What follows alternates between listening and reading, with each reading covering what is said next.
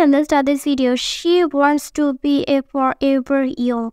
Kim Kardashian freaked out after a viral TikTok against a filter was placed over her face while she was hanging out with friends. In the clip shared on the social media app Thursday by her makeup artist Ariel Tizada.